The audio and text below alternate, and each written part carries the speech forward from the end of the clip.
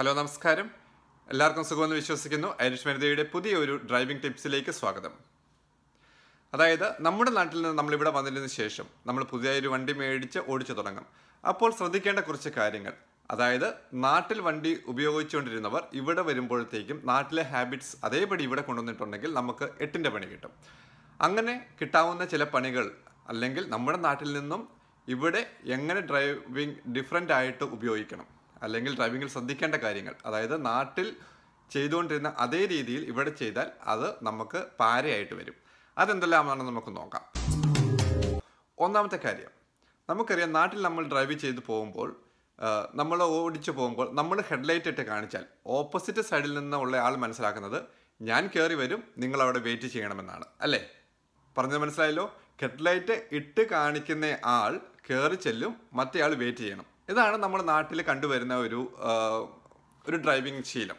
അത് നമ്മുടെ നാട്ടിലെ മോട്ടോർ വെഹിക്കിളിൻ്റെ നിയമത്തിൽ പറഞ്ഞിട്ടുള്ള ഒരു കാര്യമല്ല, പക്ഷേ എല്ലാവരും പാലിച്ചു പോരുന്ന ഒരു അൺറിട്ടൺ ലോ ആണത്, അല്ലേ?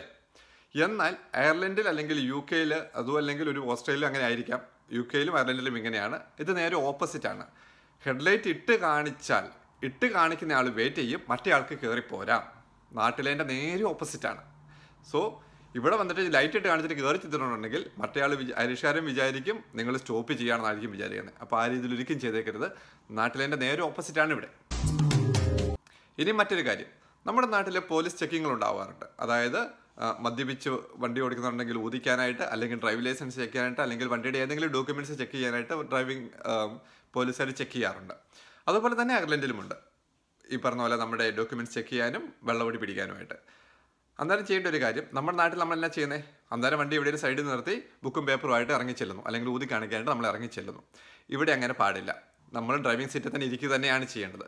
ഒരിക്കലും വണ്ടിയിൽ നിന്ന് പുറത്തിറങ്ങരുത്. ഈവൻ നമ്മുടെ ഒരു സീറ്റ് ബെൽറ്റ് പോലും റിലീസ് ചെയ്യാൻ പാടില്ല അയർലൻഡിൽ.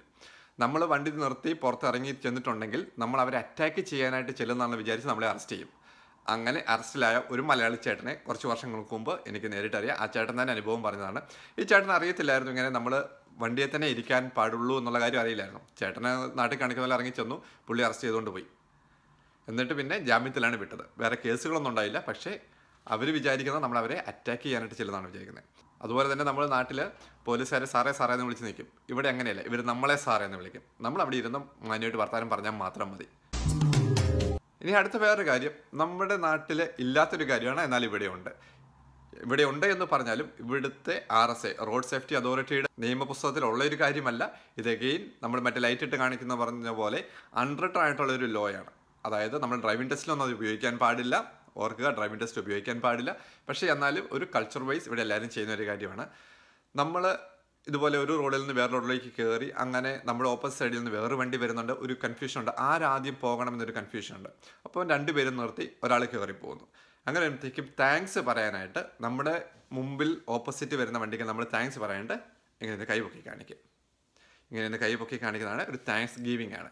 നിങ്ങൾ എനിക്ക് വേണ്ടി സ്റ്റോപ്പ് ചെയ്ത് നിർത്തി ഒരു ഫ്യൂ സെക്കൻഡ്സ് തന്നല്ലോ, എനിക്ക് ആദ്യം പോകാനായിട്ട് പ്രിഫറൻസ് തന്നല്ലോ, അതിന് മറ്റേ ആൾക്ക് താങ്ക്സ് കൊടുക്കുന്നതാണ്. നമ്മുടെ മുമ്പിലുള്ള വണ്ടിക്കാരന് താങ്ക്സ് കൊടുക്കുന്നതാണ് ഇത്. ഇനി അതേസമയം നമ്മുടെ പുറകിൽ നമ്മൾ ഫ്രണ്ടിൽ ചെന്നിട്ട് എന്തെങ്കിലും ഒരു കൺഫ്യൂഷൻ ഉണ്ടായാലും നമ്മൾ ഒരു ഗ്യാപ്പിലേക്ക് ഇടിച്ചു കുത്തി കയറ്റി അങ്ങനെ എന്തെങ്കിലുമൊക്കെ ഉണ്ടെന്നുണ്ടെങ്കിൽ, അതായത് ഒരു ലൈനിൽ നിന്ന് പെട്ടെന്ന് പോയി ഉള്ള ഗ്യാപ്പിൽ തിരികെ കയറുന്ന ഒരു പരിപാടി ഉണ്ടല്ലോ, അങ്ങനെയൊക്കെ തിരികെ കയറ്റി നമ്മുടെ പുറയിലുള്ള ഒരാൾക്ക് ഒരു ഡിസ്റ്റർബൻസ് പോലെ നമുക്ക് തോന്നുവാണെങ്കിൽ പുറയിലുള്ള ആളെ എങ്ങനെ നമ്മൾ കൈപ്പൊക്കി കാണിക്കാൻ പറ്റുമോ? ഇല്ല. അങ്ങനെയുള്ളപ്പം ചെയ്യുന്നത് നമ്മൾ ഹസാർഡ് ലൈറ്റ് ഒരു പ്രാവശ്യം ഒന്ന് ബ്ലിങ്ക് ചെയ്ത് കാണിക്കും.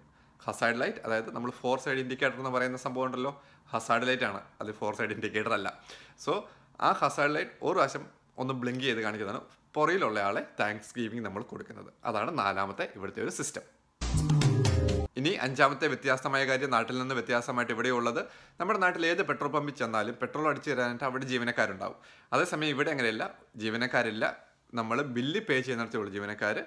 പെട്രോൾ അടിക്കേണ്ടത് നമ്മൾ തന്നെയാണ്. നമ്മൾ തന്നെ വണ്ടിയിൽ നിന്ന് ഇറങ്ങി പെട്രോൾ അടിച്ചിട്ട് പോയി ബില്ല് പേ ചെയ്യുക. അതുപോലെ തന്നെയാണ് എയർ ചെക്ക് ചെയ്യുന്ന കാര്യം.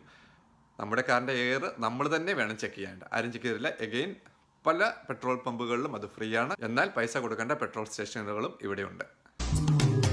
6ാമത്തെ കാര്യം, അത് ഒരു ഡിഫറൻസ് അല്ല, എന്നാൽ ഡിഫറൻസ് ആണ് താനേ. നാട്ടിൽ ആ നിയമം ഉണ്ടോ ഇല്ലെന്ന് എനിക്കറിയില്ല, പക്ഷേ ഇവിടെയുണ്ട്. നമ്മുടെ ലോക്കൽ റബ്ബർ ചെരുപ്പിട്ടോ അല്ലെങ്കിൽ ചെരുപ്പില്ലാതെയോ നമ്മുടെ നാട്ടിൽ വണ്ടി ഓടിക്കും. എന്നാൽ ഇവിടെ അത് അലൗഡ് അല്ല. ഇവിടുത്തെ നിയമം അനുസരിച്ച് തന്നെ ഒന്നെങ്കിൽ നമ്മുടെ കാലൊരു ഷൂ ഉണ്ടായിരിക്കണം, നല്ലൊരു ഷൂ, അല്ല എങ്കിൽ പുറകിൽ ബാൻഡുള്ള ചെരുപ്പായിരിക്കണം. അതായത് ബീച്ച് സാൻഡൽസ് ഒന്നും അലൗഡ് അല്ല. നമ്മൾ ബാത്റൂം ടോയ്ലറ്റ് ഒക്കെ ഉപയോഗിക്കുന്ന വെറും ലോക്കൽ റബ്ബർ ചെരുപ്പുകളില്ലേ, അതായത് പുറകിൽ ബാൻഡ് ഇല്ലാത്ത കെട്ടില്ലാത്ത ചെരുപ്പുകൾ, അത് അലൗഡ് അല്ല. ഈവൻ നല്ലൊരു ലെതർ ചെരുപ്പാണെങ്കിലും, അതായത് നമുക്കറിയാം നമ്മുടെ നാട്ടിൽ ബാക്കില്ലാത്ത ടൈപ്പ് ഓഫ് ഷൂ ഉണ്ട്, ഇവൻ അതുപോലും അലൗഡ് അല്ല. ബാക്കിൽ കെട്ട് വേണം, അല്ലെങ്കിൽ ഷൂ ആയിരിക്കണം. ഇത്രയും കാര്യങ്ങളാണ് നാട്ടിൽ നിന്നും ഇവിടുത്തെ ഡ്രൈവിങ്ങിൽ ഞാൻ കണ്ട ഡിഫറൻസസ്. വേറെയും ഡിഫറൻസസ് ഉണ്ടാവുമായിരിക്കും, നിങ്ങൾക്ക് അതിൽ കമൻറ്റിൽ മെൻഷൻ ചെയ്യാം. കാരണം കൂടുതൽ ഇൻഫർമേഷൻ കൂടുതൽ ആൾക്കാരിലേക്ക് എത്തട്ടെ. അടുത്ത വീഡിയോയിൽ കാണുന്നവരെ ഗുഡ് ബൈ.